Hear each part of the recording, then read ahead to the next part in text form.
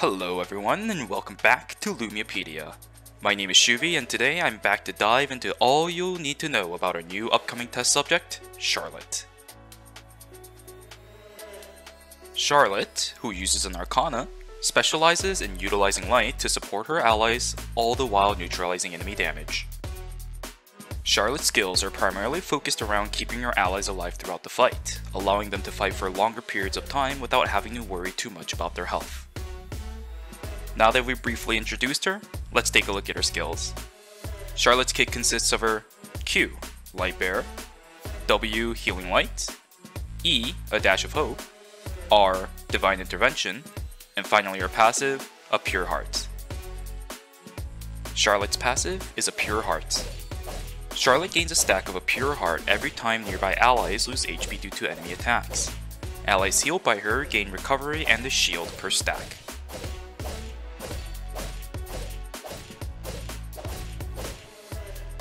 Charlotte's passive becomes better and better over the course of the fight as her teammates take damage. Because of this, it will be important to keep her position safe enough from a fight where she can stay alive throughout it, but close enough to where she'll be able to utilize those set stacks on her allies.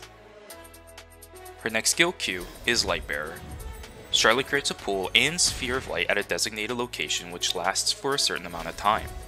The sphere of light flies towards the nearest enemy within range and attaches to them, exploding shortly after and dealing skill damage. Enemies hit are slowed for a few seconds, recovering their movement speed over time. Lightbearer is unique in that it is the only skill in Charlotte's arsenal that does damage. It attaches to an enemy once the pool is on the ground, deals AoE damage upon explosion, then proceeds to slow all enemies caught within the blast radius. Do remember that Lightbearer attaches to the enemy closest to the pool, so place it accordingly. Trying to hit as many enemies with the explosion will be crucial to maximize the efficiency of the skill. Charlotte's W is Healing Light. Charlotte and her ally with the lowest HP are healed by the Healing Light. Charlotte can use the skill to continuously restore HP to her allies. Because the skill targets the ally with the lowest percentage of health, it makes it pretty easy to use during combat. Make sure you use this alongside your passive stacks to maximize healing for your teammates. Her next skill, E, is a Dash of Hope. Charlotte becomes untargetable and dashes to a designated ally, granting them a shield.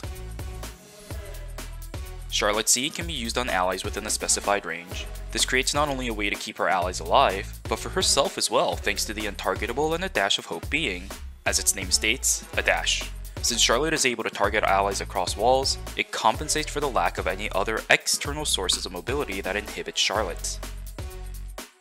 Charlotte's R is Divine Intervention. Charlotte manifests a Divine Intervention. After a certain amount of time, nearby allies become invincible for a moment. This skill can be used in various ways to counter threatening enemy skills as well as boosting allies' engagements in fights by granting them invincibility. The activation range of Divine Intervention is limited to Charlotte's surroundings, so it's essential to use it along a Dash of Hope to grant its effects to as many allies as possible. Make sure you keep the cast time in mind. Charlotte might lack in offensive power, but her ability to weave light to sustain her allies makes her an excellent support option that will have her team's back throughout every single fight. Come and join me to welcome her to Eternal Return. I'm sure you'll enjoy her unparalleled compassion and kind-hearted soul she'll be bringing with her to Lumia Island.